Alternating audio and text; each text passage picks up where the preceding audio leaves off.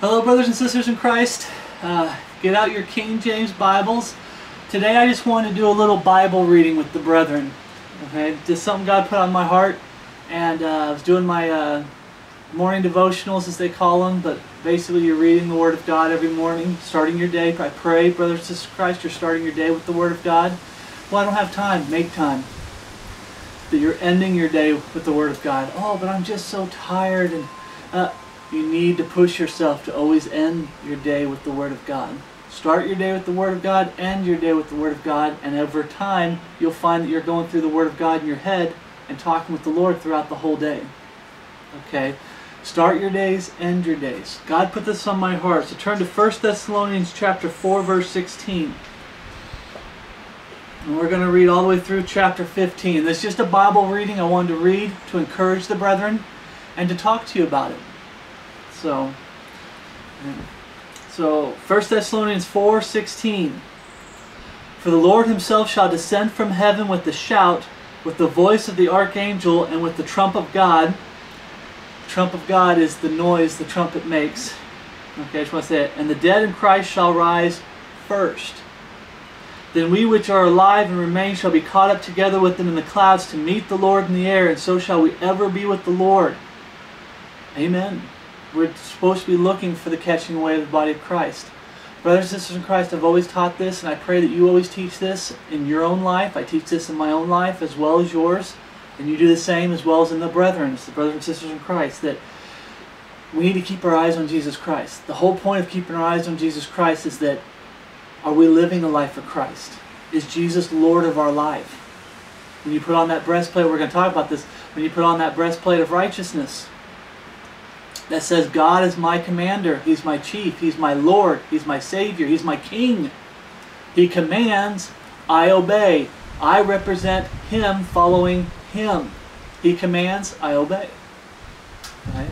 That's what it means to be looking for Jesus. He could come back any day now. How's He going to find you? What kind of state is He going to find you? Right? The point is I'm seeing lately that the brethren are getting quiet. The fellowship, the comment section, I understand a lot of what has to do with YouTube and everything, but even on Rumble, the emails, it just seems like we're getting quiet. I've seen so many brethren fall away. I had a brother in Christ attack me. I hope he's a brother in Christ. But I've had ones that aren't brothers in Christ. That I just know they're not. They're respecter of persons. But I've had brethren attack me because they start to fall away. And they're not mean about it. They really attack truth. But you have some people that are false brethren. Okay, I had one false brother on Facebook. He was attacking final authority. King James Bible is God's final authority. Okay, and the thing that got to me was that he's like, I was in the Brian Denlinger cult. If you don't know who Brian Denlinger is, it's King James Video Ministries. I was in the Brian Denlinger cult for 5 years, and one thing I wish I'd have asked him is, so what cult are you in now? Because that's all that man's about. A cult after a cult after a cult. He's a follower of men that ain't Jesus Christ. If he was truly saved and he's fallen away, what state is God going to find him when he comes back? Fallen away. He doesn't believe the King James Bible is God's perfect word anymore. And he attributes it to a man because I was following a man, and that man is Jesus Christ. I'm not a Denlinger cult. Not that there is one, but there are people who fall in the trap of respect of persons, and they start following a man over Jesus Christ. And when the man's wrong, they follow him versus following the Scriptures. But the point is when he's like, I was part of that Denlinger cult, he was a respecter of persons. He follows men that aren't Jesus Christ. So what cult is he following now? If he's truly saved, what state is God going to find him in when he comes back to get his bride, the body of Christ? What state is he going to find you in? That's the whole point of looking for Jesus Christ every day, to come back. Okay? We're supposed to be doing this as Christians, all the way back to Paul, who wrote this. Okay? Be careful about that. Paul preached that you're to look for Jesus Christ. Jesus Christ comes back, what state is he going to find you in? Present tense, for any generation. Now God has a specific, I agree with some of the teaching where God has a specific time set up where He's going to come back. I agree with that. But Paul preaches and through God's Word, and it's God's Word preaching and teaching us that, hey, we're supposed to live every day like Jesus could come back in our lifetime today. That's how we're supposed to live. And here's the thing, brothers and sisters in Christ. When I say it the way I say it, you can make it out like, oh, it's a burden or it's a fearful thing. It can be if you're out of fellowship with the Lord. But what does the Word of God say? Verse 18. Wherefore comfort one another with these words. It's a comfort. Okay?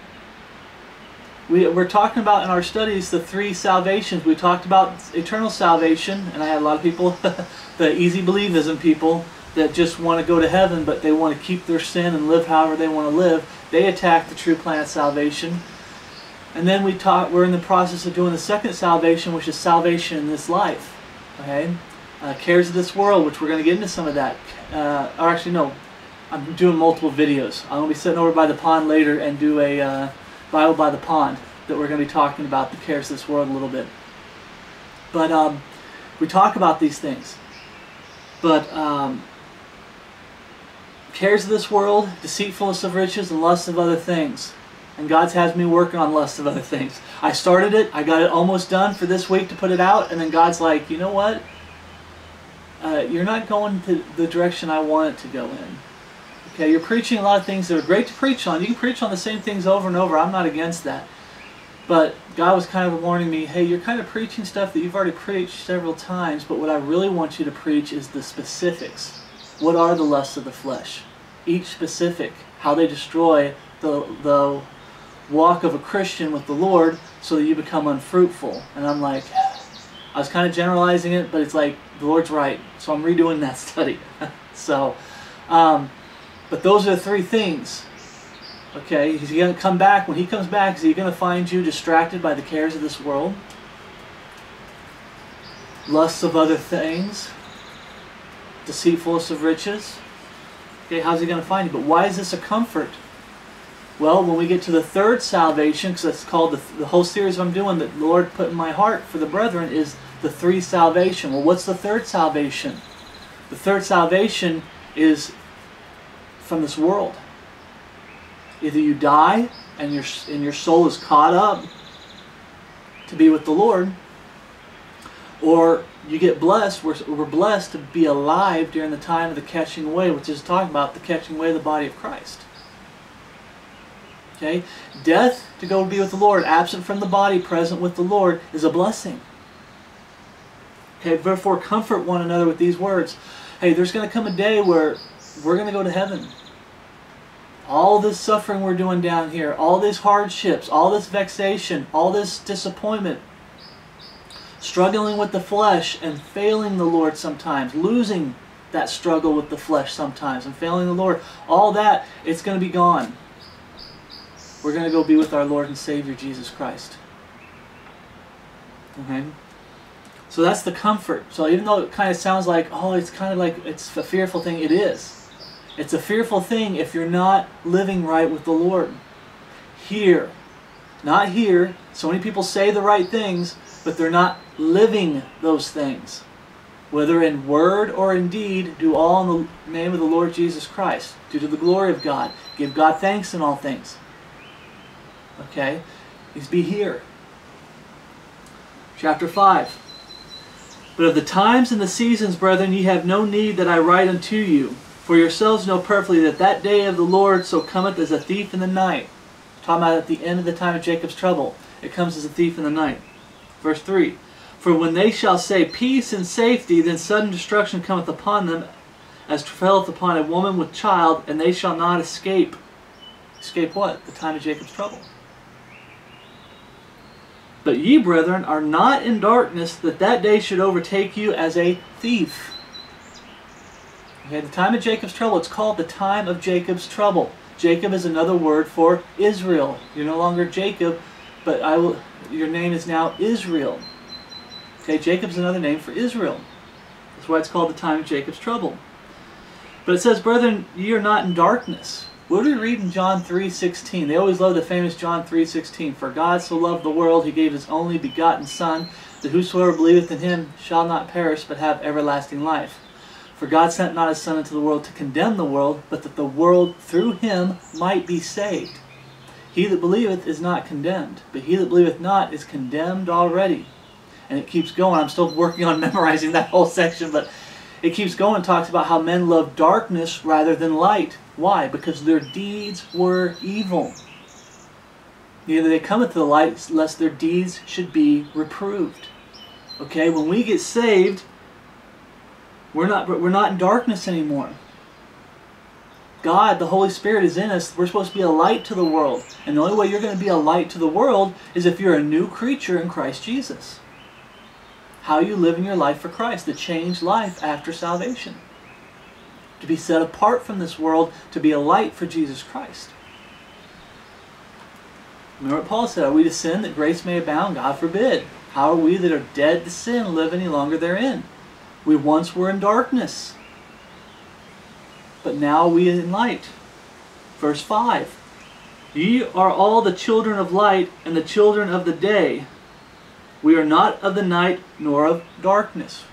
Remember Revelation chapter 8 where it talks about you're spiritually minded, walking after the capital S Spirit. What were you before? Carnally minded, walking after the flesh. Spiritually minded, walking after the Spirit, light. Children of light. Children of the day. Versus children of the night. Carnally minded and walking after the flesh. You know how Satan is always referred to as the darkness and Jesus is referred to as light? Jesus is the way. It says, I am the way, the truth, and the life. No man cometh to the Father but by me. Satan is the father of lies. So the light, if you're children of light, you're also children of truth. Absolute truth. And there's people that attack that. Okay? Why? Because they're children of night. They love lies. They like lies that conform to them and let them live however they want to live. But we're not that way anymore, brothers and sisters in Christ. How is Jesus going to find you when he comes back? Being a good light, children of light, children of the day? Or are you starting to fade? Is that light starting to fade? Are you starting to blend in with the world?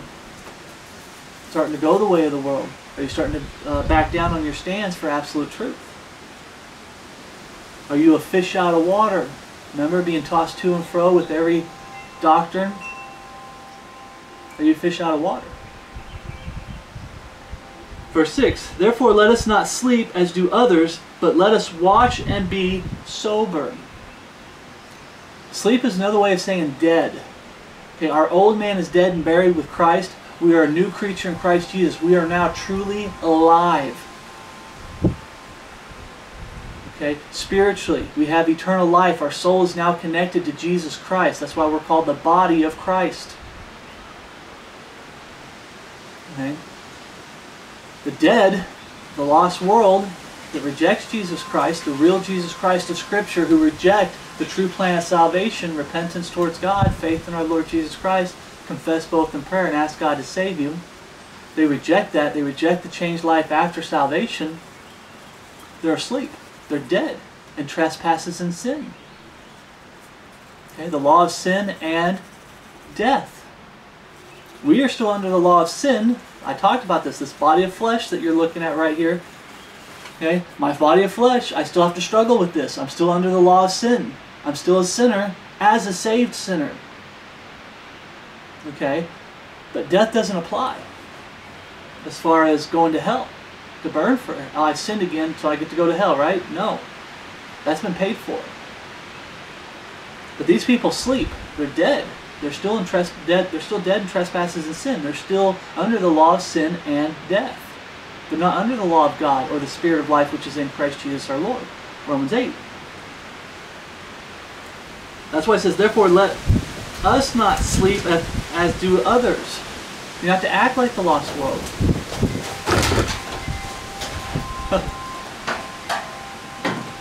Give me a second.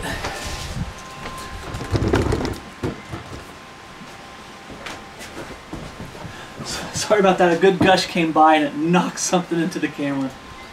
Sorry about that. Okay. We're not to sleep as others do.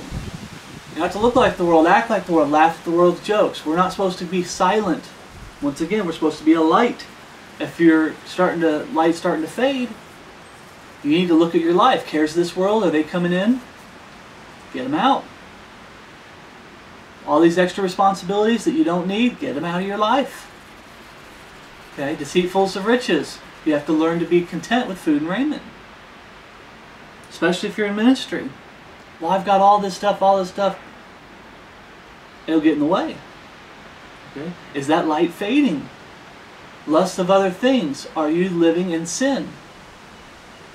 Have you, the addictions that God has cleared up and the sins that God got out of your life? I know if you're newly saved, God's got a lot of stuff to get out of your life. A lot of cleaning to do. He did with me.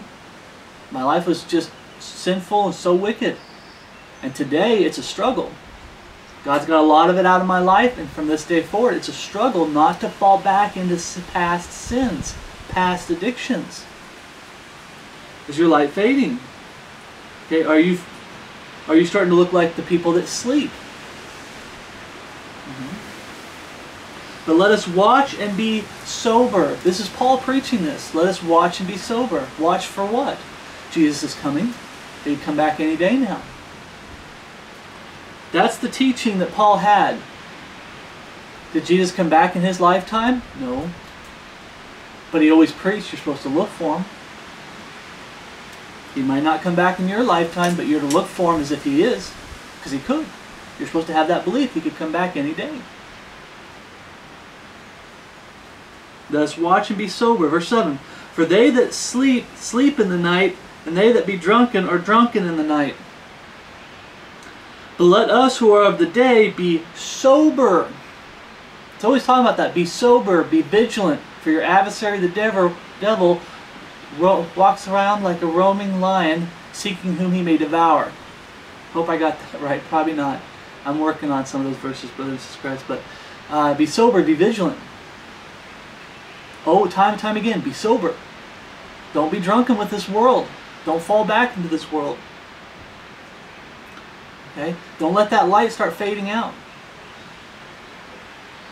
Putting on the breastplate of faith and love. What is this? That's the breastplate of righteousness. This gives us more detail to the righteousness. Faith and love. Okay? But without faith, it is impossible to please Him. Who? God. Who's Jesus? God. What's the breastplate of righteousness? It's Jesus' righteousness being imputed to us, saying, this person's mine. He belongs to me. And when you wear that breastplate of righteousness, you're saying, I belong to Jesus Christ. I'm His. He commands, I follow.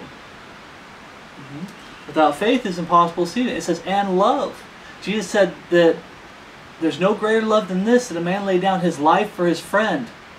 Ye are my friends, if you do whatsoever I command you. Did you give your life to Jesus Christ? I come across so many Christians, false Christians, professing Christians, that say, yeah, I gave Jesus my life. My life belongs to Jesus, so He commands you. There's no greater love than this, than a man lay down his life for his friends. Ye are my friends, if you do whatsoever I command. So Jesus commands, and you follow, right? Oh, here you go, trying to teach works-based salvation, and they go off to the left. So, in other words, they didn't give their life to Jesus Christ.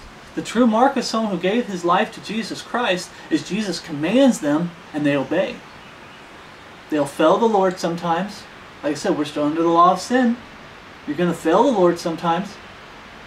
But your heart's desire is I want to obey God's commands. Lord, open this book to me and show me your commands. The do's, the don'ts. Jesus also said, if a man love me, he will keep my words. And my Father will love him, and we will come unto him and make our abode with him. But if a man love me, he'll keep my words. You put on that breastplate of righteousness, it's also faith and love. It means I belong to Jesus Christ. I have to have the faith that God knows what He's talking about. When He says, do this, I need to do it. When He says, don't do that, I need to stop it. Here's the stands. You're supposed to be separate from the world. Love not the world. Abstain from all appearance of evil. study to show thy 2 Timothy 2:15. Study to show thyself approved unto God, a workman that needeth not be ashamed, rightly dividing the word of truth. Okay? Thy word have I hid in my heart, that I might not sin against thee. These are all commands. Okay? That's how you love Jesus Christ. Loving Jesus Christ, this fake thing that you get in these charismatic Babel buildings, now it's almost in all of them, it's this flesh thing. It's all flesh rise. You get rise, you feed the flesh, and then you call it love and say, it's me loving Jesus Christ. No, it isn't. Okay? The flesh is contrary to the Spirit. Okay? And they that are in the flesh cannot please God. Romans 8. So the breastplate of faith and love. Do you have that breastplate on, or did you take it off? Is that light fading? And for a helmet, the hope of salvation. See, this is the biggest thing. People say the helmet of salvation for when it comes to the armor of God. It just means we remember that God saved us, and that's it. No, here it explains it even in more detail. The hope of salvation. What's this whole passage that we're reading talking about? Keeping our eyes on Jesus Christ. That someday we get to be with Him. We're going to have an incorruptible body that no longer gets tempted. We don't have to deal with sin anymore. Disappointing the Lord, letting Him down. This body that's fallen apart, we don't have to deal with pain. So on and so forth. The helmet, the hope of salvation. That blessed hope. We're supposed to be looking forward to Jesus coming back any day now. I remember that a brethren was doing a teaching. He talked about how some people are like, well, Lord, I don't want you to come back just right now because, you know, I'm not really ready yet. Because, you know, I'm indulging into some sins and you know, I'm really going hardcore for physical wealth, you know, the deceitfulness of riches. I'm trying to get this and I'm trying to get that, and then the cares of this world, and I'm not really ready for you to come back, Lord. What happened? He took off that helmet.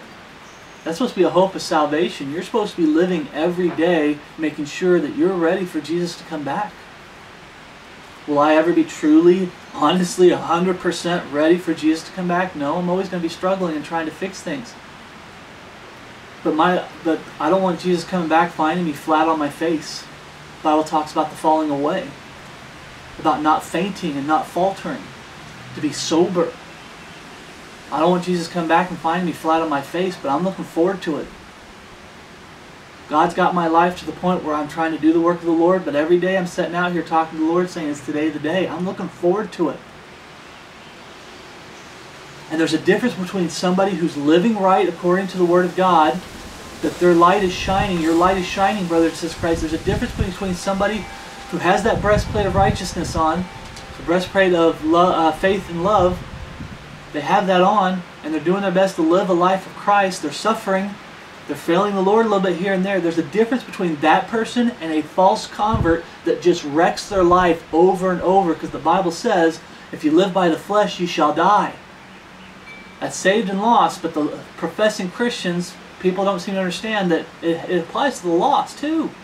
We always say it applies to saved Christians. It applies to me, but it's almost like we forget sometimes, well, remember it started out with, it applies to the lost, but it applies to both. Okay, so you get these people that they're professing to be Christians, they're making a wreck of their life because they refuse to let the Lord be the Lord of their life. They refuse to give their life to Jesus Christ. They're false converts, and they make a wreck of their life, and they're sitting there going, oh, I just wish Jesus would come back. I just want to go to heaven. I just want to go to heaven. Boy, are they up for a rude awakening. If the catching away of the body of Christ happens in their lifetime, they're up for a rude awakening when they get left behind. Why? Because they don't have that helmet for a hope of salvation. They're not keeping their eyes on Jesus Christ. They're not focusing on their life to make sure that their life is a life of Christ. A life that's pleasing to Jesus. When He comes back, what state is He going to find you in? And I'm telling you right now, brothers and sisters in Christ, if you're saying, well, the state of my life isn't really that good right now, get to work. Ask the Lord for help. He'll do it. He'll clean it up and get it back to a good state that you'd be proud, that you'd go, Lord, that Lord will come back and say, well done, thou good and faithful one. I've made a mess of my life. There's times in my life I was so glad the Lord didn't come back. I'm talking about in the past. Looking forward, no, I want him to come back any day. But looking back, I've made some serious mistakes in my life in the past. And I look back and said, what if the Lord came back that day? Oh Lord, you would not have been saying, well done, thou good and faithful one. I was flat on my face. I had made a lot of mistakes as a Christian, especially a new Christian, a babe in Christ. So that's the hope of salvation. We're hoping that someday we get to be with our Lord and Savior for all eternity. We're looking for that day. No more dealing with this flesh. No more dealing with the lost world, this wicked world. No more debating. No more arguing. People trying to get you into arguments. No more denying the real Jesus Christ of Scripture. The Bible talks about how every tongue shall confess and every knee shall bow, so that every one of us shall give an account of himself to God. Everyone's going to confess the real Jesus Christ as Lord. The one that they deny, these false Christians, these false converts, and just flat out Christ-rejecting sinners, flat out denying.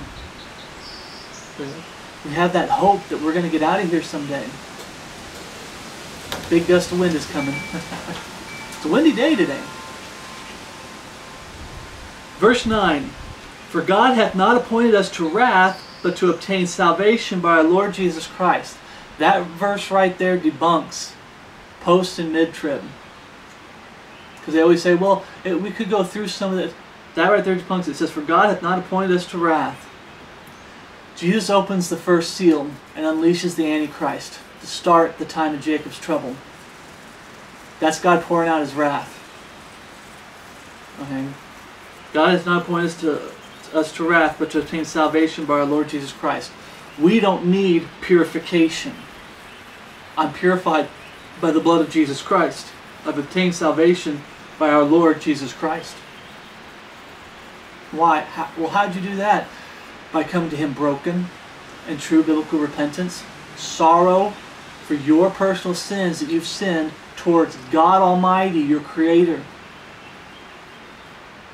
You understand that because of those sins, you're going to go to hell and burn for all eternity, and then tossed in the lake of fire. You're going to hell for your sins, and you deserve to go there. Lord, I'm so sorry for sinning against you. Lord, be merciful to me, a sinner. And then belief in the finished work of Jesus Christ on the cross. Death, burial, and resurrection. He died. The blood that was shed on the cross is God's blood, and it was shed to pay for my sins. Paid the price that I should pay. Yeah. And then you confess both in prayer. The Bible talks about in Romans how with the heart man believeth unto righteousness, but with the mouth confession is made unto salvation. Why do we confess? Because we're proving that we're not ashamed. There's a lot of people that'll just say something to say it, and then later they're ashamed and they regret it and they turn their back and walk the other way. You confess to God your repentance and your belief to show that you're not ashamed. And then you ask God to save you. Why? Showing that you don't deserve it. It's not a pride thing. That you've dropped your pride and there's no self-righteousness. You dropped your pride and stopped going about to seek your own righteousness. That's why you ask God to save you. Anybody that tells you you don't ask God to save you, they're prideful. They have pride. They're the ones going about to establish their own righteousness. I saved myself with my faith. They don't ask God and say, Lord, please save me. I don't deserve it. I deserve to go to hell. I don't deserve what you did for me on the cross. Lord, please be merciful to me, a sinner. Please save me. It never comes to that with them. With us it did. Verse 10. Who died for us that whether we wake or sleep, we should live together with Him. Then it goes back to dead in Christ shall rise first. Whether He didn't come back in your lifetime, you looked for Him in your lifetime, you did your best to live a life of Christ, failed the Lord here and there, but you did your best to love the Lord, keeping His word, love the Lord with all your heart. Thy word have I hid in my heart, that I might not sin against Thee. You love the Lord with all your heart, and you lived your best, and you died, you're still going to be raised with those who are still alive. So it goes back to those people. Whether we wake or sleep, talking about the dead in Christ. And then there's going to be people that are alive that get to see the catching away of the body of Christ, and I pray that's us. I pray that's me. We should live together with Him. That's where you get up to 18. Wherefore comfort one another with these words. We get to go live with Jesus Christ. Verse 11. Wherefore comfort yourselves together. There it is again. It's a comfort.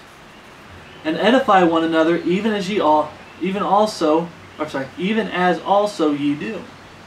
These post and mid-tribs, it's not a comfort to them that Jesus is coming back before the time of Jacob's trouble to take his body, the body of Christ away. It's not a comfort to them.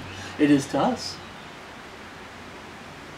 Verse 12. And we beseech you, brethren, to know them which labor among you and are over you in the Lord, and admonish you. To know. You know, throughout all the Bible, brothers and sisters in Christ, Paul's warning us about false brethren. He's warning us about wolves in sheep's clothing.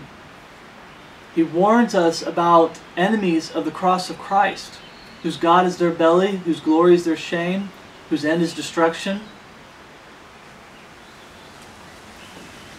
Saying, we beseech you, brethren, to know them which labor among you. You know, they labor among the Word. There's people that preach the Word. There's people that are there that they still stand for the Word, and they'll preach it a little bit here and there, but they're there to help the body of Christ out. I'm here to help you. Do you need help? Whether it's physical help, spiritual help, being there for a brother or sister in Christ spiritually, praying for them, pointing them to the Word of God. But brethren, know them which labor among you and are over you in the Lord, and admonish you.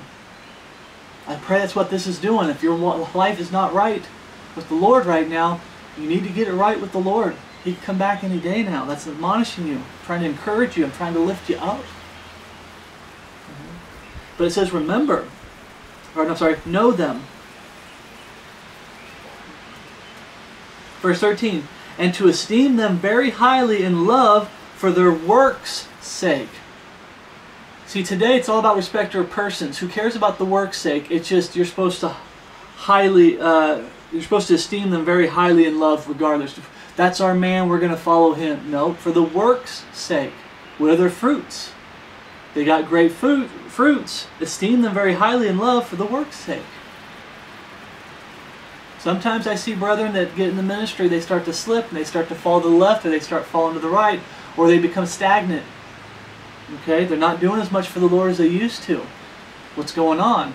I believe that light is fading a little bit.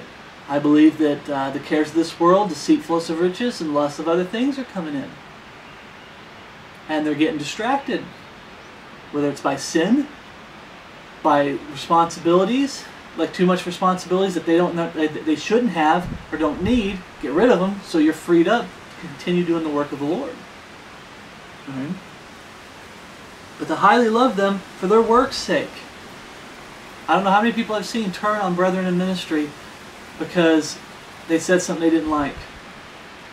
Okay? I don't agree with everything that Brother JT puts out, Brother Brian puts out, Brad Avershine at Accountable KJV. I don't believe everything. We all need to be on the same page. I understand that. There's sometimes where I'm wrong and I'm corrected, and a brother helps me get back on the same page along with the Word of God and the majority of the body of Christ. Now remember, the majority doesn't rule. God's Word rules. Because some people say that, well, what if the majority believes something that's against Scripture? You go off Scripture first. But the point is we're all supposed to be on one page. And there's times that we'll see brethren get off, and they need to be brought back to be of one mind. One body, one mind. Okay? But for the work's sake, and be at peace among yourselves. Be at peace among yourselves. I made some videos because of the Trinity versus the Godhead, and the Trinity loses every time. It's the Godhead. But you're going to get people out there, like I had the one guy trying to get me to argue and debate the authority of Scripture. Well, I threw a few scriptures at him and then realized he didn't care about Scripture. So how can you teach the authority of Scripture? Through the Word of God. But if he doesn't believe in the Word of God, what happens if you keep going? You start casting pearls before swine. And they'll end up turning around and rending you. I don't want to be rended, so I'm not going to cast my pearls before swine. Link the Bible version issue, I link the plan of salvation, and let them go. Let them alone. They be blind leaders of the blind. But you have brethren where you get so riled up through debating, which you're not supposed to be doing, and through arguing, which you're not supposed to be doing, Okay? And there's not peace among the brethren. There for a while, there's always, the number one reason you'll have a lot of drama among the brethren is because you've had wolves in sheep's clothing sneak in. Snakes slithering in. False converts. Okay? People that are the enemies of the cross of Christ. They come in pretending, I'm one of you, I believe everything you do. And then over time they start sowing seeds of discord among the brethren, and they cause a lot of drama, what I call drama. But they take the peace away from the brethren when it comes to us being together and having peace as one, as the body of Christ. Okay, it says here, and be at peace among yourselves. I won't argue with the brother in Christ about the Word of God. I will discuss it, and I'll try to show absolute truth. If they show me I'm wrong in Scripture, I will repent and correct that teaching or how I'm living.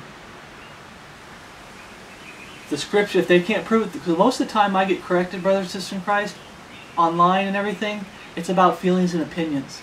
They don't use Scripture. And you'll find that, I just want to point that out, you'll find that in your life a lot. 80 to 90% of the time I get corrected, it's done it's based off of the world, feelings and opinions, the flesh.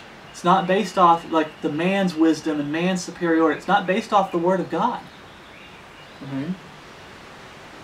But if it gets to the point where it feels like it's an argument or a debate, there's times where I failed the Lord and I got into an argument and a debate. But the Lord's working on me to say, hey, if it gets to that point, stop it.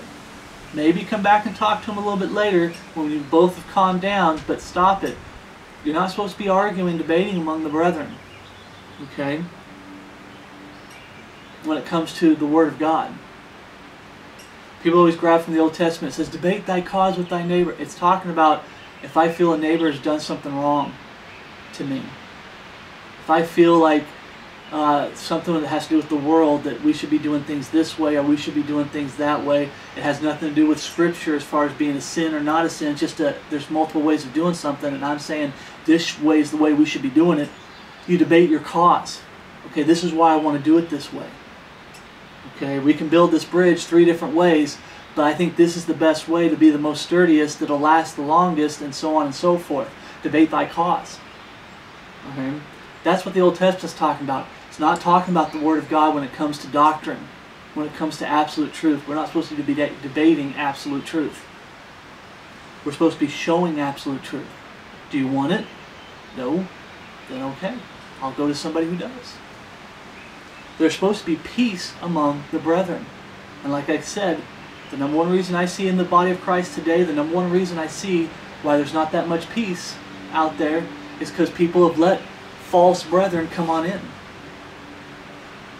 Let wolves in sheep's clothing come on in. They start watching and following wolves in sheep's clothing that mess them up doctrinally and spiritually and destroys their fellowship. There was a guy that I knew, Tim, at AVB TV, whatever. I have a hard time remembering his channel. But you have a guy there that basically, when you actually look down to it, all the drama that went on between him and Brian, him and I had drama that I just tried to preach truth to him and he didn't want the truth. But what it came down to is he chose sin over fellowship. He chose video games, Hollywood movies, secular style music. He chose all this stuff over the fellowship with the brethren. I'm sorry, if someone came to me and said, you know, they never would, I'm just using this as an example. If they came to me and we're having great fellowship, we have peace among yourselves, and they come to me and say there was an icon on this hat, there isn't one, but let's say there was an emblem on this hat that kind of looks like a such and such emblem that has to do with an occult and witchcraft or false gods and stuff like that. This hat's going bye-bye. It's that simple. Video games, it's not worth it. You losing fellowship over the brethren, but he chose video games over fellowship with the brethren. And brothers, sister, I've seen this a lot. It's not just video games. It's not just him. There's a lot of brethren that sin's coming back into their life, sin that they got out of their life, and they start choosing sin over fellowship with the brethren. Cares this world come in, and they affect your ability to have peace among the brethren.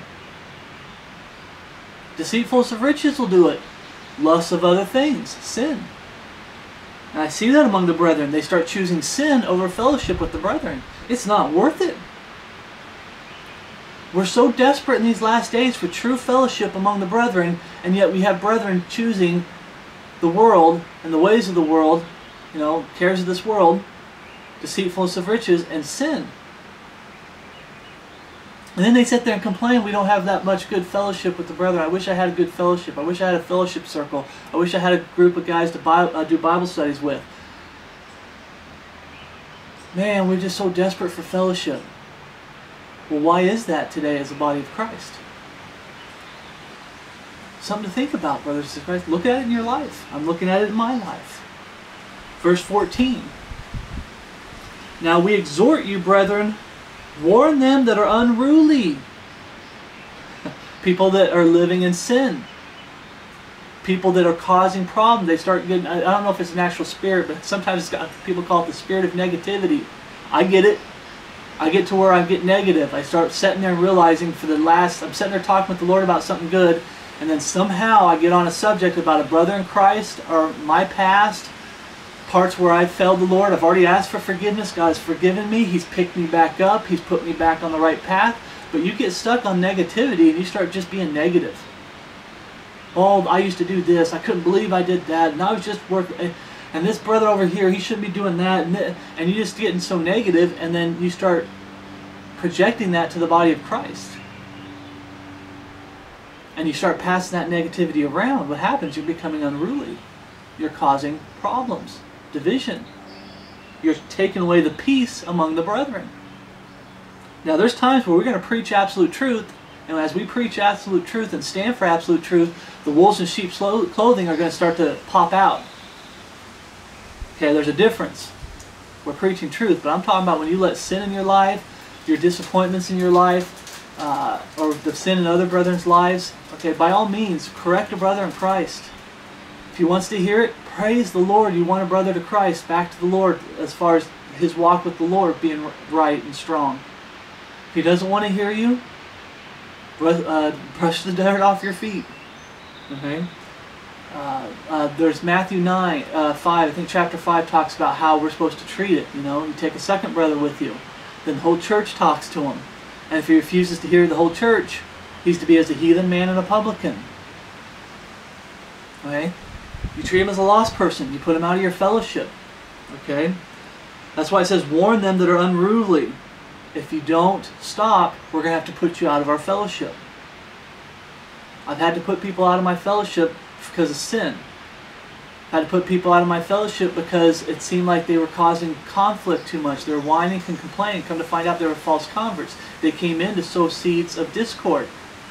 They whisper things behind, oh, well, that Brian, at first Brother Brian's great, or Brother JT, or Brother Philip, or whoever, Brother Brad, they're great. But then after a while they start saying, but this, that, he's just so wrong here, he really shouldn't hear, and we really shouldn't follow, and it gets to the point where we really shouldn't follow him. Someone needs to just really rip into him and tell him the truth, and it's causing, they're sowing seeds of discord. They're being unruly.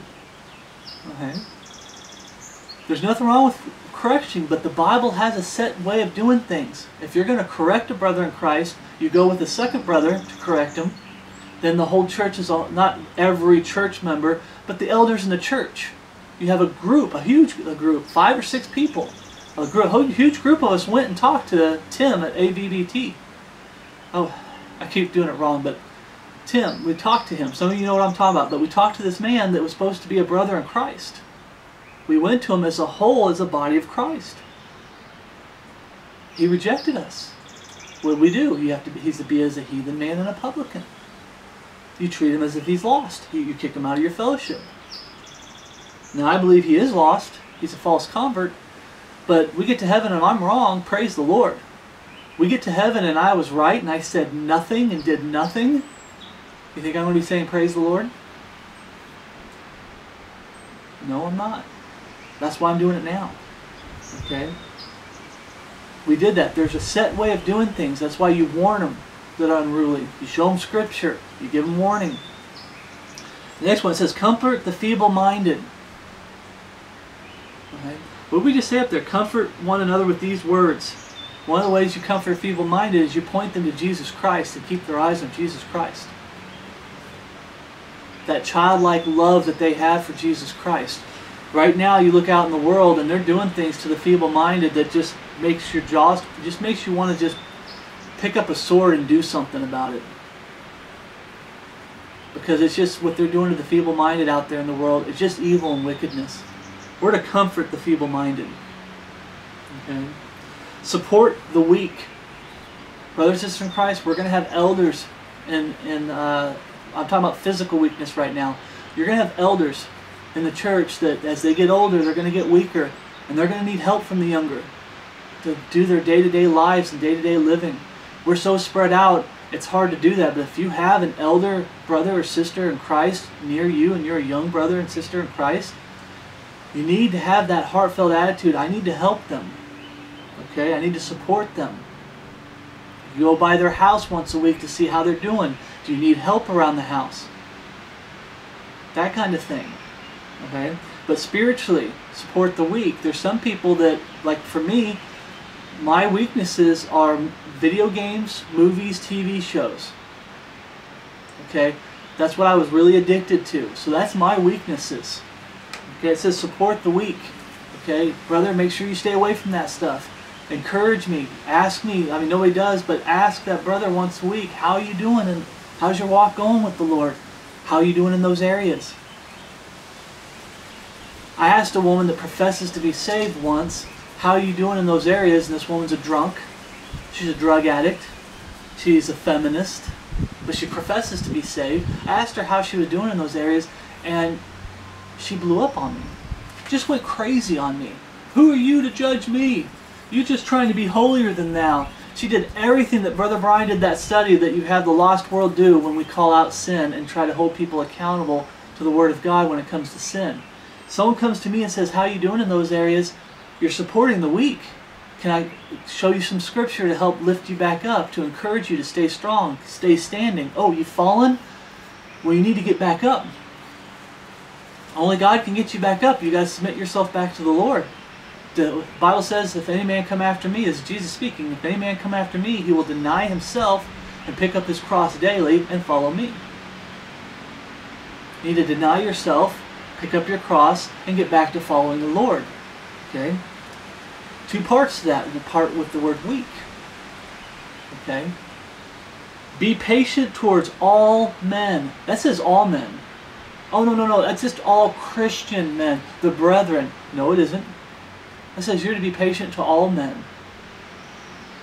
You're also, I mean, some of us can be quick to be angry, but you can be angry with the cause, but you're still supposed to be slow to anger, and you're supposed to be patient. Okay? I remember correcting someone online. They quoted an NIV psalm, and I quoted the Bible, and the Bible talks about being slow to wrath and have a quick spirit, talking about action. It's all, the NIV makes it out to be a feeling. It's just a feeling. It's just a feeling. But the Bible talks about how it's an action. You're not supposed to be quick to action. You're supposed to be patient with all men. You're not supposed to be quick to act and pass judgment. You need to be patient. Okay, what's going on? Try to preach truth to them. Try to lift them back up. If they're lost, you still try to preach Jesus Christ, the truth to them. Okay? Be patient to all men. If you're just quick to yell, quick to be angry, quick to make fun of, quick to mock, I believe it's a sin for a Christian to mock. I do. Mocking belongs to the Lord. He will do all the mocking. Trust me. He's got lots of mocking he's doing and will be doing. Okay? We're not supposed to be doing mocking. We're not supposed to be using, the Bible talks about jesting. Okay? We're supposed to be patient. We're supposed to choose our words carefully. You know, if you're patient and you think before you speak, I've always been told when I was younger and I was lost, I was a professing Christian, I remember my uncle always telling me that you need to stop. And my grandfather just said the same thing. You need to think before you speak. I was so quick to speak. I wasn't patient. When you hear something, sometimes when it's wrong, you hear it, you know it's wrong, but you want to jump up right away and say something. There's times where you need to stop and think and be patient. Take some time with the Lord and talk with the Lord about what that person said or what that person did. and do a Bible study, and then go talk to that person. Okay? You don't talk to somebody when you're angry. You know, you wait till you calm down and then you talk to them. Okay? You be patient towards all men. Verse 15, see that none render evil for evil. That tends to happen when you aren't patient towards all men. Okay, I've seen that among some of the brethren that I believe are saved. They start falling in the trap of rewarding evil with evil. Okay, especially in ministry, pasting people's faces and making fun of them and mocking them and everything. That's what the lost world does to us. We're not to reward evil with evil. Okay, it says, so see that none render evil for evil unto any man. Because some people say, well, it's not, I won't do that to Bible-believing Christians, but to wolves in sheep's clothing and the lost world. No, it says to any man. We're going to get to the point where it proves that this is talking about the whole world, any man. We don't render evil for evil. Someone hurts you, you don't hurt them back. Okay, the Bible talks about heaping coals of fire on their head every time that you do right by them when they're doing wrong by you. You're heaping coals of fire upon their head. The Bible also talks about whose damnation is just when you're talking about the lost world. You do right by the lost world. You do nice things for the lost world. You better make sure you're preaching the gospel. But you're still supposed to do good things for the lost world do right by the lost world. You're heaping coals of fire. If they end up dying in their sins, rejecting Jesus Christ, the coals of fire that's on their head is talking about hell, whose damnation is just. You're not supposed to become like them. That's a great big warning to the brethren. But ever follow that which is good. Jesus Christ. Remember Jesus said, why callest thou me good? There's only one good, and that is God in heaven. Jesus is God. Do you ever follow that which is good? Jesus Christ. Okay.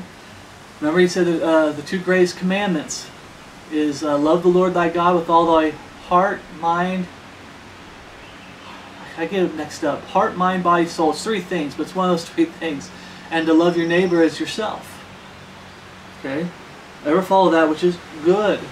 If you don't want them, like if the lost world, if you don't like it when they're mocking you and making fun of you and cutting up your videos and pasting your face and stuff like that, because I've seen it done to me.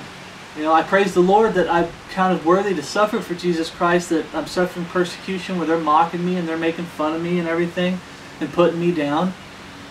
But I don't like it as far as I don't like them doing it. I wish they didn't do it. I'm not going to do it to them. I don't want it done to me. I'm not going to do it to them. Okay? And here it is. It says, but ever follow that which is good, both among yourselves and to all men. That's how we know he's talking about all men. To yourselves, brothers and sisters in Christ, the body of Christ, and to all men. Okay? That's how we know when it says all men, it's saying all men, saved and lost. Okay? Verse 16, rejoice evermore, brothers and sisters in Christ. Rejoice. Give God glory in everything. Something great happens to you, praise the Lord. God blesses you with things, praise the Lord. Rejoice evermore. Have you forgotten to rejoice? Has that light started to fade a little bit and you're not rejoicing as much as you ought to? Are you being content with food and raiment? Paul says, I've learned to be content in whatever state that I am in. Especially if you're in ministry. Remember, this is written, 2 Timothy, 1st and 2nd Timothy is written to young men in ministry. We're reading, Titus. I was thinking Titus. I was doing a study in Titus where it's written to a young man who's in ministry. Okay? You got to be content with whatever state you're in. Okay? Are you forgetting to rejoice in whatever state that you're in? Are you one of those people, I need a little bit more. I need a little bit more. I just need a little bit more and then I can be happy. I just need a little bit more, then I can rejoice. No, you need to rejoice in the present tense, here and now. Are you rejoicing evermore? Giving God glory in everything. I've always preached and taught, and I've had brethren fall away, and I've had false brethren appear that you can tell they're false, that when I tell them, and I preach this, and I still teach this to this day, because the Bible teaches this, if you can't give God glory in it, You can't give God thanks in it, which is the next verse we're going to get to, a couple verses down. If you can't give God thanks in it, you can't rejoice in it, you can't give God glory in it, you shouldn't be doing it. The Bible doesn't say we have the right to have fun and be entertained.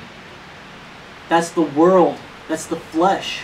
And so many people are going the way of the world because they want to have fun and they want to be entertained. They want their flesh entertained. Okay? If you can't rejoice in it, you shouldn't be doing it. Rejoice evermore. Verse 17, pray without ceasing. You need to be talking with the Lord about everything. I'm cooking dinner, I talk to the Lord about the dinner. I talk to the Lord about things I got done that day, that He allowed me to get done that day. Give God the glory. I almost took glory for myself. Give God the glory that He allowed me to get done. And I talk to Him about things that I need to get done. I talk about things of the world. I sit out here and talk to the Lord. Breakfast, lunch, and dinner, I'm talking to the Lord. Doing work in the yard, I'm talking with the Lord. And these last days, brothers and sisters in Christ, fellowship is hard to find. The number one thing you're going to have, number one person you're going to have to talk to, there's only one person in the Godhead, the number one person you're going to have to talk to is who? Jesus Christ. You're going to have to pray without ceasing today, or you're going to start falling away. You need to talk with the Lord constantly. People say, I'm a crazy man. He's talking to himself. He's talking to himself. Sometimes I'll talk out loud with the Lord. It helps me stay focused and not get distracted. Because with my mind, I can get distracted and start thinking of this, or I start thinking of that, worldly stuff, movies, TV shows. I talk out loud sometimes because it helps me stay focused. Pray without ceasing. Verse 18, in everything give thanks, for this is the will of God in Christ Jesus concerning you. There's the thanks. It's the will of God. You're going to give thanks in all things. Don't forget to thank a brother or sister in Christ for helping you out. Brother or sister in Christ, I'll do it again. The camera I'm using right now, a little bit more than half of what it cost to buy this camera, the body of Christ helped me out with. Praise the Lord. Thank you, brothers and sisters in Christ, for your donations at that time. Right? People ask, why don't you take donations? God's provided for me. There are brothers and sisters in Christ out there that are struggling financially, and it's not because they're just being lazy or anything. We are in hard times for Christians. You either go along with the system and turn your back on the Word of God, or you stick with the Word of God, and that might mean that you lose your job. Okay? I'm doing my best to try to help the brothers and sisters in Christ out that need it, and I pray that you guys are too. Give thanks in all things. Okay? But going back to the donation thing, brother, sister, Christ, I've had people hit me up, oh, I really feel called to donate. I have a P.O. box. It's on the About page of YouTube. I have an email address and I have a P.O. box. If you really feel called, that God's just calling you to donate to this ministry, send me a letter in the mail. I'm not saying send me money, but I'm saying if you feel so called that regardless of what and there's nothing wrong with that. If God really feels called, I don't want to hinder your rewards in heaven. I don't. Mail me a check. Mail me a money order. If you really feel called, and I'm not being stubborn, there's still a door open that you can donate money to this ministry if you wish. By all means. I'm just saying right now, God's got me covered in food and raiment. He even blessed me with a roof over my head. That's an extra blessing. People think that's part of it. No, it isn't. It just says food and raiment. It doesn't say anything about a roof over your head. That's an extra blessing. I might be living on the streets in the future. I might be living out of my truck. Life could get tough for Bible-believing, God-fearing men and women out there. Okay? God promised that He could keep you clothed and give you food. He didn't promise you 5 or 6 square meals a day, which seems like Americans do. He didn't promise you 3 square meals a day. He just promised to feed you. So if you have to go 2 or 3 days without food and you only eat every 2 or 3 days, God is still feeding you. And you need to be content. And you need to be thankful. Okay? Be thankful. 19. Quench not the spirit. The biggest way I see how brethren are quenching the Spirit, the Bible says, quench not the Spirit whereby ye are sealed unto the day of redemption. The number one way you quench the Spirit is when you doubt your salvation constantly. I disagree with Peter Ruckman. To this day, I disagree with him. He used to say that he would doubt his salvation every once in a while. Well, how long? For a few seconds. Well, what keeps you from continuing to doubt? And he'd hold on to the piano and say, this is keeping me from going down there to hell, and it's the blood of Jesus Christ. But the thing is he's quenching the Spirit every time. If he's doubting God, his salvation every day, that's quenching the Spirit. You're not supposed to be like that as a Christian. You need to get to a point where you are secure in your salvation. You are secure that you understand, I am sealed into the day of redemption. Now, there are a lot of false converts that need to doubt their salvation so they can truly get saved. And then you have newly saved Christians, I was one, that you're going to doubt your salvation a little bit because you're newly saved and you're fighting God. He's trying to clean up your life and get the junk out of your life, and you're fighting Him. Okay? I was one. God was trying to clean up my life and I was fighting Him. I fought Him on the video games. I fought Him on the movies and the TV shows. I fought Him on the porn. I fought Him on the addictions. Fast food eating. I fought Him on things when I was newly saved. So there was times where I had every right to doubt my salvation, because it's like, did you give your life to Jesus Christ? Well, yeah. Then why are you fighting Him on this? I can't say that enough to brethren. Did you give your life to Jesus Christ? I come across a lot of fakes more than I do actual brethren in these last days. But I come across some brethren where I have to do that. Did you truly give your life to Christ? Then why are you fighting Him on it? The Bible says abstain from all appearance of evil. There's a lot of evil and wickedness in all games. No matter how innocent they look, they're about feeding your flesh, getting you addicted, and getting you into the games that aren't innocent. That alcohol, being a drunkard. Did you give your life to Christ? Well, yeah, I gave my life to Christ. Then why are you fighting Him on it? Get that alcohol out of your life. Get the people out of your life that promote the alcohol, like your drunk buddies, your cigarette smoking buddies, your weed smoking buddies, movie buddies. My mom was my movie buddy. I don't really spend much time with my mom anymore. All she wants to do is quote TV shows and movies. And it's like, sorry. Had to get her out of my life. I still say hello to her. I talk to her. I'll take her out to see her. I used to see her like once or twice a year. She'd come over here to the coast and I'd be able to walk on the beach and talk with her for a few minutes. But we used to go to movies every week. I'd take her out to dinner once a week. And it's like, we don't have that much, we don't have anything in common anymore. I had to get her out of my life. So if I said, no, I'm going to keep her in my life, I'm going to keep listening to the movie concepts, I'm going to keep taking her to movies every Friday. Did I give my life to my Lord and Savior, Jesus Christ? When you're newly saved, you're going to doubt, you're going to have some Christians, and I was one of them, that really fight the Lord. Some don't. Some are just so, I want to live for you, Lord, and they don't fight the Lord as much. And then there's some of us who do fight the Lord a lot. And those of us who do fight the Lord, that's why we need to doubt our salvation. Did you truly give your life to Jesus Christ? Why are you fighting Him? If you truly gave your life to Jesus Christ, He owns you, you belong to Him, He commands, you obey. Why are you fighting Him?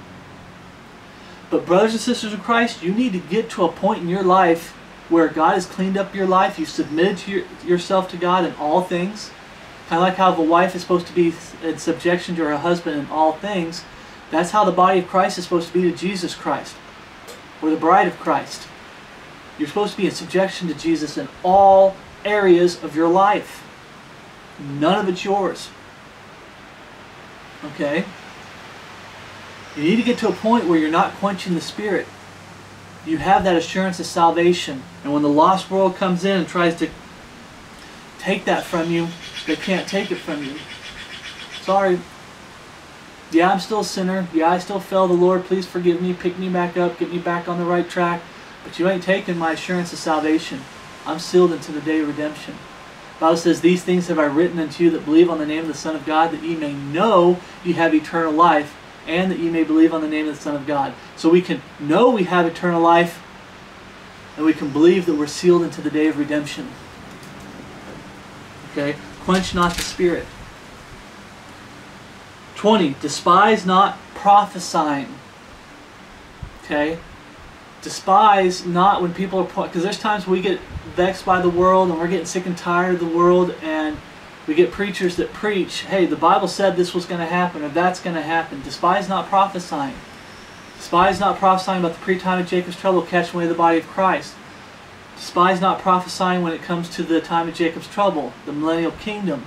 Despise not prophesying when it comes to preaching hell. Some Christians try to take hell out of the plan of salvation. And then what is Jesus saving you from?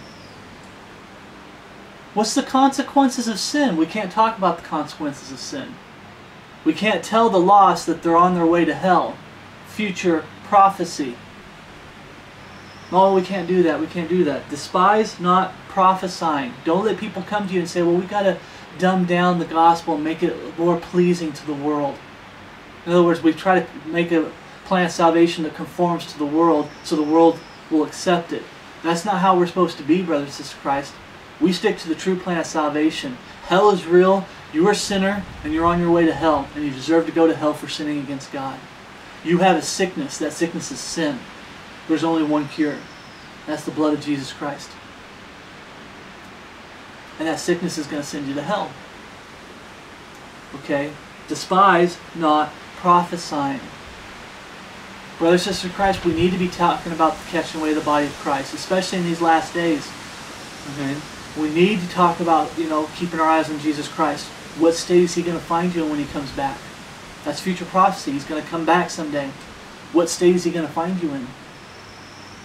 There's some day that if He might not come back in your time, there's some day that you're going to die. What state are you going to die in? I'm not talking about dying in a state of grace to go to heaven. I'm talking about, are you going to be on your deathbed and going to be looking back at your life and say, man, I wasted so much of my life that I should have been serving the Lord. You get caught, your soul, when you die, your soul gets caught up. What state is Jesus going to be finding you in when you stand before Him? A man that He's going to say, well done, thou good and faithful servant? Or is He going to look at you and go, well, you kind of disappointed me there, my son, my daughter, being a child of God. You kind of disappointed me. There's times where I've really disappointed the Lord, and I'm working hard to make God, to please God. Why were we created? People will always beat all around the bush and everything, and it's so simple. Okay, it's talking about Jesus Christ, for Thou hast created all things, and for Thy pleasure they are and were created. We were created to please God. How hard was that to answer that? What's the purpose of life? What's the purpose of life? To please God. So what's the meaning of life? To please God. It's easy. Despise not prophesying. We're supposed to point people to Jesus Christ, lost and saved. Some of us can lose our way and need to be put back on the path. 21. Prove all things. There it is. Prove all things. Oh, no. You don't have to prove yourself. Time and time again, the Bible talks about fruit. Good fruit, bad fruit, fake fruit. Fruit that looks like good fruit, but you can't eat it. It's poison. Okay? By their fruits ye shall know them. Bring forth therefore fruits meet for repentance. Prove all things. In all areas of your life, you need to be proving that I love the Lord and that I'm living for Him, and that this is God's perfect written word. You got to prove all things. You don't prove that this is God's perfect written word to somebody who hates God's word.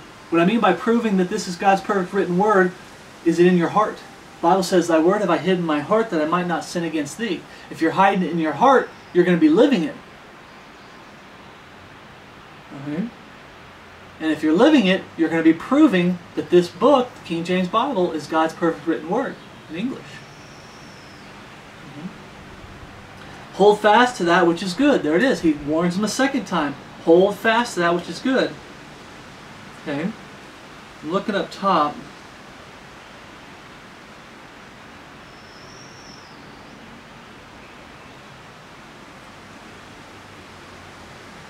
Here it is. But ever, verse 15, but ever follow that which is good. Not only are we supposed to follow it, it says here, hold fast to that which is good. You know how the Bible talks about seek ye the old paths? The Bible says this is the way we're supposed to do something and it's good. Hold on to it. You're not only supposed to be seeking it, okay, where's all the good things? Once you seek it and you find it, you're to grab it and hold on to it. Okay? This, since God saved my life and turned me around, He's shown me how to live my life. How to live a life of Christ. How to abstain from all appearance of evil.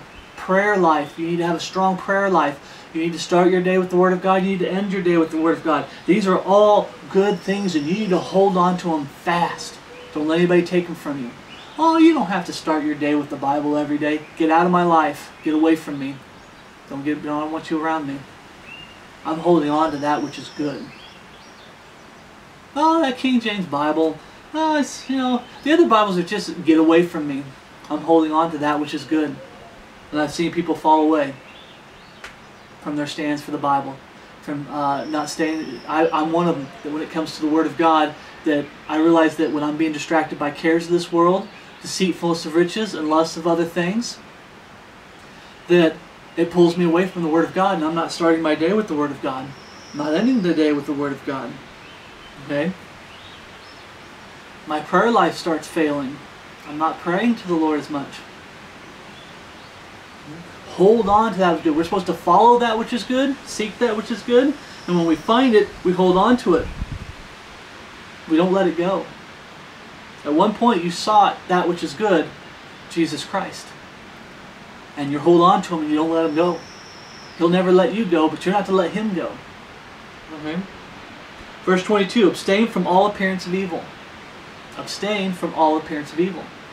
There's times where brethren have taught me that they're in jobs that are very vexing and wicked, and I keep praying that the Lord opens doors for you. You might have to take a less paying job where you have to do twice the work, but it pleases the Lord. A lot of times when I see people that they're like, well, my job's vexing and everything, they stick with it because they like the pay and whatnot. But I'm saying it's possible for them to take a less paying job where you have to do twice the amount of work, but they don't want that. But they'll claim, oh, I'm just so vexed and everything. We just have to do it. There's just sometimes you can't. The Bible says we're to abstain from all appearance of evil, and you're supposed to do your best to do that. When it's within your power, God puts it in your hands. Here's another job. You to take it. Okay? You don't have to go to, oh, I like to go shopping, but you know, it's kind of hard to abstain from all appearance. Then you don't go shopping. Brother and sister in Christ, I hardly go into town anymore. This happened before all this junk that's going on in the world, you know, the bologna sandwiches. I was kind of starting to get isolated to begin with. I just didn't want to go into town and be vexed by all the wickedness of the world. I try to go to the beaches, but I try to go on a weekday when there's not that many people. I try to hand out gospel tracts, don't get me wrong, but I'm kind of isolated from this world because you have to abstain from all appearance of evil, and I don't want that wickedness. I don't want that temptation. You go to town, there's women dressed like men. You have immodestly dressed women. For the women, you have immodestly dressed men. You got satanic style music. I'm walking around, people are talking about movies, TV shows, video games, and stuff like that. Cussing, using the Lord's name in vain, and so on and so forth. It says abstain from all appearance of evil. When it's within your power, I just don't have to go into town all the time. I used to go into town all the time, like, because I wanted to be around people, because I felt isolated, but now I don't. God's like, there's a reason you're isolated. Don't put that wickedness before your eyes. You don't need that temptation. Okay? Abstain from all appearance of evil. Period. No excuses. If you're working a job and you're trying to provide for your own and the job's very wicked, pray to the Lord for another job that's not as wicked. You might get paid less. You guys might have to really, what they call cinching your belt up, and you might have to live frugal and be content with food and raiment and barely getting by, but you'll have more peace in your life, more joy in your life. Abstain from all, and God will open doors. I believe that with all my heart. If you're truly praying and you're truly seeking a job that's less vexing, God will open up a door for you.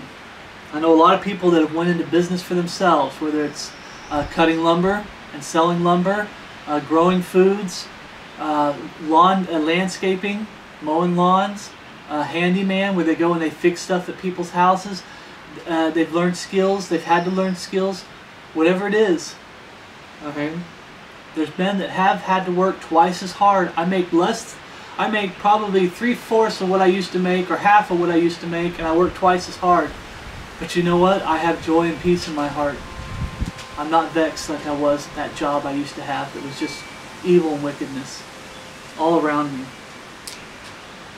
Verse 23, and the very God of peace, we just talked about that peace a lot, the very God of peace, sanctify you wholly. Jesus said, sanctify them through thy truth. Thy word is truth. God will sanctify us. And as we get sanctified and God cleans up our life, He's going to give us more and more peace.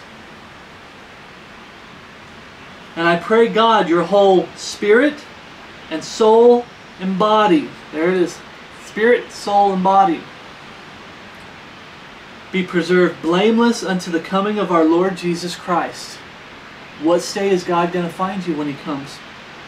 What state? It's something that you have to ask yourself that's the whole point of communion, brothers and sisters of Christ. It's not about drinking some grape juice and eating some bread. It has nothing to do with that as far as the physical. It's spiritual. The whole point of communion is you look at your life and say, how is my life when it compares to this book right here? How is my walk with the Lord? If He come back today, is He going to be proud of me? Or is He going to be disappointed? That's the whole point, brothers and sisters of Christ. Spirit, soul, and body. You're supposed to bring your thoughts into subjection to the obedience of Christ. You're supposed to keep your flesh down. Praying for one another, being there for one another. There's so much to it. Are you going to be considered? Are you being preserved blameless until the coming of our Lord Jesus Christ? What state is God going to find you in? I always pray, and I've fallen sometimes. I keep praying, Lord, I want to be in a standing position. I want to be standing firm to your word with the life that I'm living. And I don't want you coming back finding me flat on my face when it comes to sin. Cares of this world, deceitfulness of riches. I want to be looking for you every day. Verse 24. Faithful is He that calleth you, who also will do it. God is faithful. He saves you. He picks you up and starts putting you back on the right path. He's faithful to make it possible. I just talked about jobs. He's faithful. You pray, He'll find you another job that's not vexing, where you're not living in sin or having sin around you. He's faithful. Okay? Faithful is He that calleth you, who also will do it. He will come for the body of Christ. If I die before He comes, my soul, He will catch my soul up to heaven. And I will be with Him. He is faithful. He tells me that I can live this way. He's going to make it possible. He tells me I'm supposed to be living this way. He's going to make it possible. Remember what it says about temptation. There's no temptation that's taken as common, such as common to man, but will provide a way, but will with the temptation provide a way to escape, that ye may be able to bear it. He won't even forsake us when it comes to temptation. He'll make doors. He'll make ways for us to escape. Open doors. When you sin, you failed the Lord. It's you. Nobody else's fault. I remember when we used to teach, one of the teachings I talked about, courageous man, foolish man, Adam. And talking about how Adam, when he was confronted by God about his sin, he blamed Eve, and he blamed God for giving Eve to her. So he blamed God and he blamed Eve. He blamed everybody but himself. Okay? God provides a way out. And of course Eve blamed the snake. She didn't take responsibility either. And that's the first thought, is we want to blame somebody else or it's something else. It can't be my fault. But we have to come to the end of ourselves and say, yes, it's my fault. God will provide a way out. He is faithful. Okay? He said He's coming for us. He's coming for us. Don't lose hope. Don't let anybody steal your crown when it comes to looking for that blessed hope that Jesus is coming back. Okay? That's a crown. looking for that hope. That's why Paul preached, even in his day, you're to look for that blessed hope. It's a crown of reward. I could die and Jesus comes back in my daughter's time, and I still get that reward because I was looking for Jesus Christ. I still get that crown because I was looking for Jesus Christ to come back any day. We're supposed to be looking in any generation. That's why Paul preached and taught that. I disagree with brethren when they try to teach that Paul knew he wasn't going to come back in his day. He was kind of preaching that he wasn't going to come back in his day. That's not what Paul did. He preached he could come back in his day. He was looking for Jesus Christ to come back. Now Paul knew that his end was near as far as he was going to be martyred for Jesus Christ. He was going to wind up dying for Jesus Christ. That's different. 25. Brethren, pray for us. Two parts to this. Doctrinally, I believe he's talking to men in ministry. You definitely need to be praying for men in ministry in these last days. That the light, we try to keep the light. There's so few of us. Keep the light shining. Keep the truth out there. Keep preaching truth. Keep standing for truth. For instruction in righteousness, pray for us. Pray for the whole body of Christ. That we stand. We stay faithful to the Lord. That He is faithful. He's coming for us. I see so many brethren falling away, and when Jesus does come, He's going to find them falling flat on their face. And He's going to be disappointed in them. Now, people, I'm not saying He's going to hate them, because people will take it to extremes. I said disappointed. You can still love somebody and be disappointed in them. He's going to find them disappointed. Okay? We need to be praying for the brethren. Every day I pray for the brethren. Every day it seems like I'm talking to the Lord about men in ministry, where some of them are starting to fall. The men that aren't in ministry anymore, they just disappeared. They must have fallen away. They're not doing anything for the Lord as far as online. They might still be doing something for the Lord where they're at. Don't get me wrong, I can't see everything. I'm not Jesus. But hopefully you understand what I'm saying, brothers and sisters in Christ. We need to be praying for those men in ministry. We need to be praying for young men to come up and take old men, I'm not that old, but I'm getting old men's place. If Jesus doesn't come back in my time, and I'm not saying this as far as doubt, I'm talking about, you look at Paul's time to now, if Jesus didn't come back in Paul's time, he had Timothy to take over. Titus, he had men that he was raising up to be ministers, to be preachers, to be teachers. So he goes, they take over. And then the next generation has young men that come up and take over. And the next generation, the next generation. We've kind of lost that. The mentorship, mentoring young men in ministry, it's not there hardly. First, we need the young men to be there. And secondly, we need to take time to do that. A lot of men in ministry, I'm just so busy, they're not taking time to minister to young men in ministry. I just don't have time. Okay? We need to be praying for brothers in Christ that get called into the ministry, that they stay faithful to the Word of God. God opens the Scriptures to them so they can teach it in a way that it reaches people. Not compromising.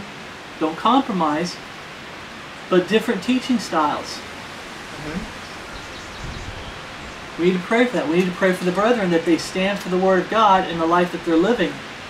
We see people falling left and right. Pray, pray, pray. Pray without ceasing. Okay? Greet all the brethren with the holy kiss.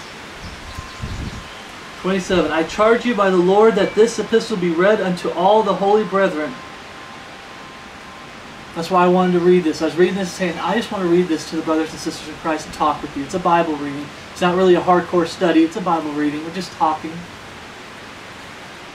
And I wanted to read this to you guys as comfort. Also, I want to read this to you guys to edify. It says, verse 11, wherefore comfort yourselves together and edify one another, even as also you do. I wanted to warn you, hey, what kind of state are you in? Are you obeying all these things? Okay? So, please, please, please, brothers and sisters in Christ, stay in the Word of God every day. Prayer every day. Make sure you're going about your life and you talk with the Lord about your life, saying, hey, what do I need to still get out? Where am I failing you? Where do I need to please you more? Where do I need to put more emphasis on? It's cares of the world coming in and preventing me from reading the Word of God. I used to do a Bible study, let's say you used to watch a Bible study, an hour-long Bible study every day, but now you just don't have time. Well, what's going on? Are there cares of this world coming in and getting in the way of your fellowship with the Lord? I used to go out and hand out gospel tracts, but I really don't do it that much anymore. I'm just too busy with other stuff. Cares of this world coming in and getting in the way of your living for the Lord? Deceitfulness of riches. Well, I got to work 3 or 4 jobs because I want all this stuff. And you don't have time for the Lord? You need to cut back on those jobs and say, I need to learn to live and be content with what I have. With whatever state the Lord has me in. The worst thing, I'm sorry, but the worst thing that can happen to a pastor is he starts collecting a lot, a preacher or teacher, he starts having a lot of things. Okay, I talk from experience. I'm pointing at this guy right here. There's times where I can get wrapped up and start getting caught up in the wants and not being content with the need that God's already provided for me. Okay, the worst thing you can do is, the worst thing a pastor can do is strike it rich. I'll say it like that. It's the worst thing that can happen to a pastor. Okay, we need to be content.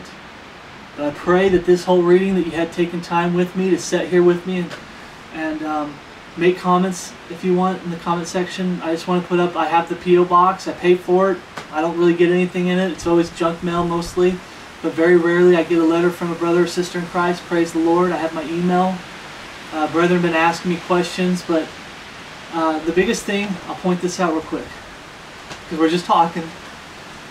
What I used to love about the comment section and YouTube was that with Brother Brian and with me, I try to do the same thing, that when someone asks a question, a brother in Christ can come along and answer that question. They might be asking me the question, but a brother in Christ that knows the answer according to Scripture will come along and answer that question. What happens? I'm not a ministry of one. I'm not a one-man show. I don't have all the answers. Okay?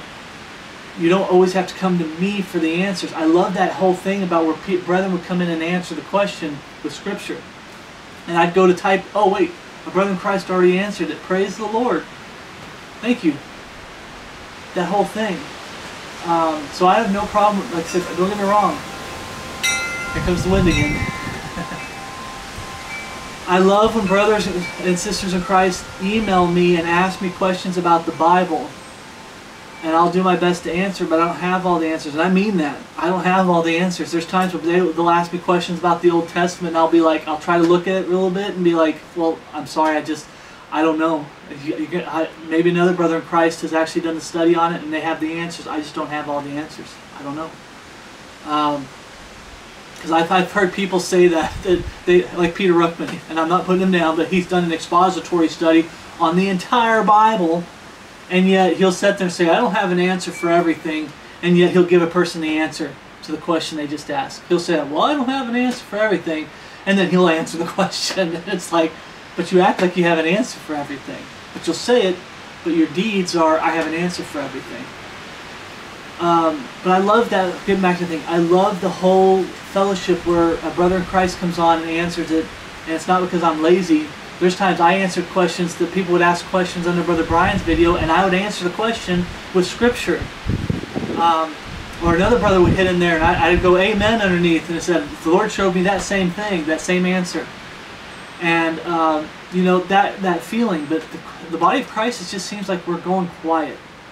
We're not saying as much, we're not making as many comments, we're not emailing each other as much. Like I said, I have the P.O. box there because if brethren wanted to donate some old Bibles, or if brethren wanted to donate books that are good books. If you donate a bad book, I'm not really doing that. You know, like a bad book that you want me to critique it and do a video on it. I really don't feel like God's calling me to that because I'm not good at that kind of research. But you want to send me some books that are good books. You know, I love old books. This is the #1 book I read since my eyes aren't doing so well. I always read this book the most. So I have all these other books just stacked there that I'm supposed to get around to and get to reading. I do that during the winter when it's raining and I'm stuck inside. But this video's been long. I need to stop ranting, going off on a tangent. But the P.O. box is there, brothers and sisters in Christ, for you guys to use if you feel like it. If you don't want to use it, that's fine. If you feel like called that you want to donate, by all means, use mail me something. But there's brothers and sisters, I pray that you are, if you are, God has blessed you above and beyond, you're living, learning, in these last days, if we want to help brothers and sisters in Christ, I'm speaking from experience, if you want to help brothers and sisters in Christ, you've got to learn to cinch your belt up. Be a penny pusher as far as your life. And you're going to have to learn to be content with food and raiment so you can have a little extra money to donate to help out the brothers and sisters in Christ. Not just men in ministry, but brethren that are having some hard times. Okay, being there to help them out financially. I want to be there to help them out physically, but I had a brother in Christ email me, I think it was an email, that, or as a comment, that he was like, he's clear up in another country, and he's like, I wish I was there to help you with the deck, because the deck's kind of falling apart, and it's just the boards on top are dry rotting, and I've replaced some of them, but I don't have the strength to push the drills, the screw all the way through. And it's starting to dry rot, and I need a major repair done on this deck in the next 5 years. I got to get a major repair done. The retaining wall, I'm trying to do things myself, but like I said, I just don't have the strength, and I can't work on a hillside like that anymore. He's like, I wish I was there to help, and I praise the brother. I wish you were here to help too. But if you are, and there are brothers and sisters of Christ around you, please help them. Please be there for them physically as well as spiritually. But everything we talked about in here. So I guess I'm just going through it again. So just these last days, brothers and sisters of Christ, it just seems like the body of Christ is fading. We're drifting apart spiritually, even though we're physically apart, which is hardship. But it seems like spiritually we're also kind of drifting apart. So brothers and sisters of Christ, stay strong. Keep praying for one another. Men in ministry and for the brothers and sisters of Christ as a whole. Try to stay in fellowship with some of the brethren. Okay? I pray this with all my heart. So I usually end the prayer with grace and peace from God our Father and our Lord Jesus Christ be with you all, and my love for you which is in Christ Jesus. However, verse 28 in this, I'm still going to end with that, but also verse 28, 1 Thessalonians 5, verse 28. The grace of our Lord Jesus Christ be with you. Amen. Thank you for watching.